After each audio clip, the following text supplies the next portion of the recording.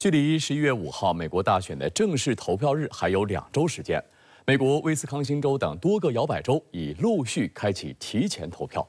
尽管金主们纷纷发力，但特朗普和哈里斯的选情依旧焦灼，双方民调的误差范围不到3.5%。特朗普在全美7个关键摇摆州领先，哈里斯则在全美平均民调中领先特朗普约1%。在这一关键时刻，哈里斯因始终强调对以色列的自卫权支持，而面临摇摆州密歇根州阿拉伯裔选民的流失。与现任总统拜登一样，自新一轮巴以冲突以来，副总统民主党候选人哈里斯始终强调对以色列所谓自卫权的坚定支持，这让他面临传统民主党支持者阿拉伯裔选民的流失。How risky is it that you could lose the election?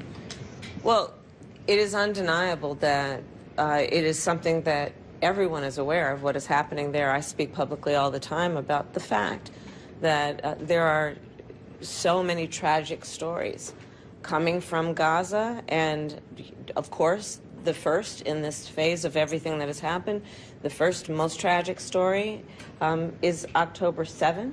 哈里斯的这一采访言论再次激怒不少阿拉伯裔选民。据了解，全美阿拉伯裔人口比例最高的州是密歇根州，也是今年大选最为关键的摇摆州之一。目前约有20万阿拉伯裔选民。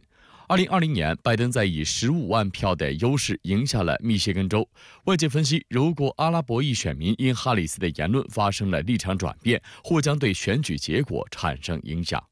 They're the ones that are approving the weapons.The resources to bomb our people back home. Although I'm here, I'm an American, I work here, I've had my kids here, my roots are still in Lebanon. I feel like they're turning their back on us. That's my home, my homeland, and they're the ones that are bombing it. 在10月18号，全美唯一一座穆斯林人口占多数的城市哈姆特拉米克市市长民主党人阿米尔·加利卜公开宣布在大选中支持特朗普。Why Trump?It's a combination of two things: disappointment at the current administration, and hope that the new administration, led by Trump, if he wins the election, will do something different that will help resolve some of the issues locally and internationally. 哈里斯面对阿拉伯裔选民的倒戈，这让特朗普看到机会。他在采访中透露要实现中东和平。Well, I want to see it all stop. I want to see the Middle East get back to peace and real peace, but a peace that's going to be a lasting peace, and that's going to happen. I feel really, truly confident it's going to happen, and I believe it's going to happen soon. 眼下在摇摆州威斯康辛州已开启提前投票，这也意味着全美7个摇摆州都放开了预先投票通道。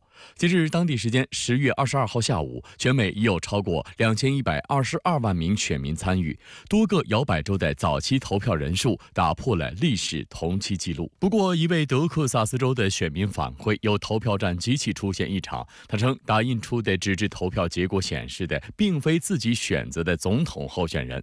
他选择了特朗普之后，选票打印出来却变成了哈里斯。I voted for one president, checked it on the video screen. When I got the paper ballot, it had the other candidate's name on it. 事后，该选民获得重新投票的机会。德克萨斯州的选举官员表示，该问题已经汇报给了美国国务卿办公室，并称这不会影响竞选结果。This is not uncommon, and there's a practice in place called spoiling the ballot to handle this.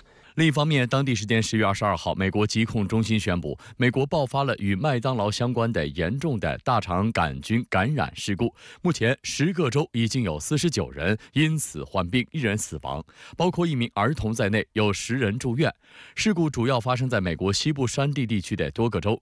美国疾控中心称，这些患者报告在发病前曾在麦当劳用餐，特别提到吃了一种牛肉汉堡。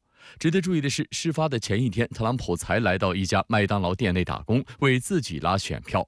他在店内亲自制作了炸薯条，并在快车通道窗口亲自递给民众。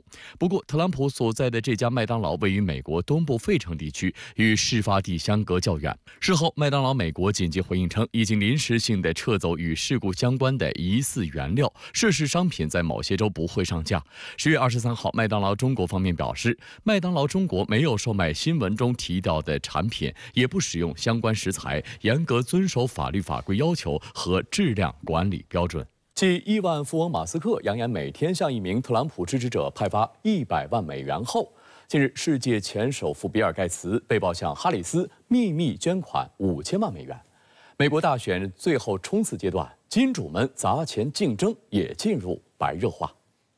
据美媒22号透露，微软创始人、世界前首富比尔·盖茨已经私下向一家支持哈里斯的非营利组织捐赠了约5000万美元，约合3.56亿元人民币。虽然盖茨目前没有公开支持哈里斯，在回应置评请求时也没有提及捐款事宜，但在声明中指出：“我支持那些明确致力于改善美国和世界医疗保健、减少贫困和应对气候变化的候选人。”相对而言，这更符合民主党阵营的价值观。有了解比尔及梅琳达·盖茨基金会的知情人士表示，盖茨与哈里斯的关系并不深厚，但他对拜登政府在气候变化方面所做的工作表示赞赏。7月底，哈里斯正式成为民主党总统候选人后，盖茨曾对他做出积极评价。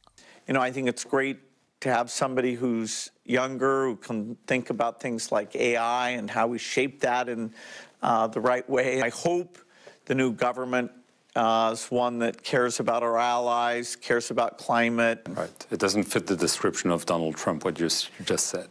No, I mean, so, my individual vote, you might be able to predict, but I'm not saying to people that I'm a political influencer. 有分析认为，尽管哈里斯的亿万富翁支持者更多，但许多人选择做旁观者，而特朗普的强力支持者世界首富马斯克则是更加亲力亲为。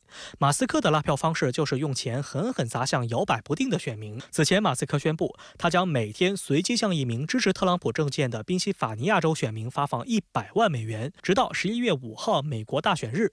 目前已经产生了3名幸运儿。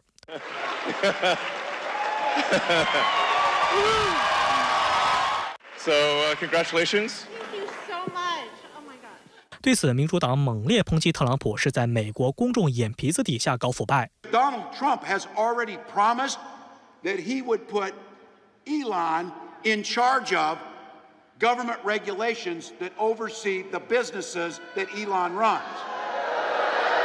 So, in other words, Donald Trump, in front of the eyes of the American public, is promising corruption.